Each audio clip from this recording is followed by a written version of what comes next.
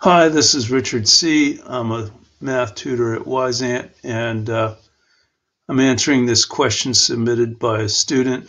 This is a fairly easy question if you know your rules about circles.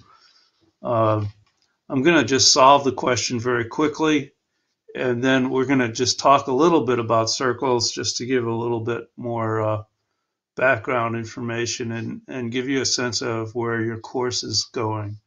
So this is called a tangent. You can see we have an external point here, point A, and it's from that point, these two lines are extended and they touch the circle at a single point, point B and point C.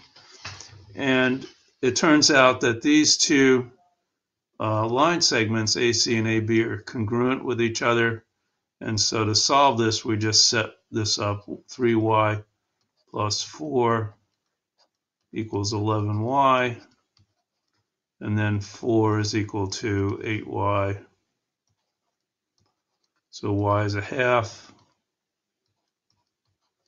and the question is asking for AB, so AB is equal to 3y plus 4, so that's 3 times a half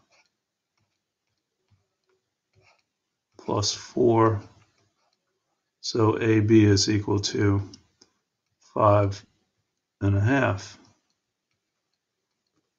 Sorry, why I wrote that. 5 and a half. So that's our answer.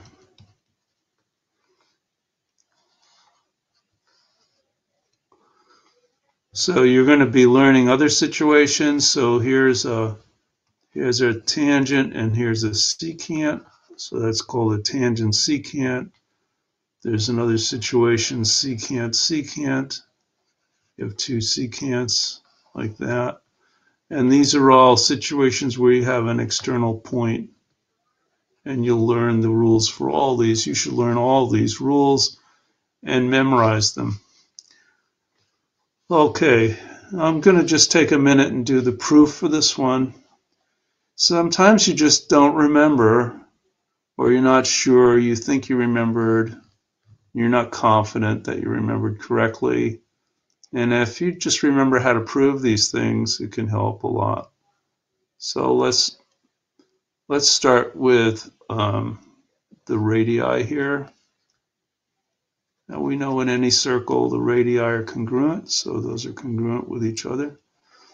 Now another thing you're supposed to have learned is that a radius, when drawn to the point of tangency, makes a right angle at that point, so we do have two right angles. So now we're going to draw this line out here. Oops, that was badly done. Let's start out here and draw this line over to the center. And now we have a common leg that they share. I'm sorry, a common hypotenuse that they share. And these two right triangles are congruent because of HL.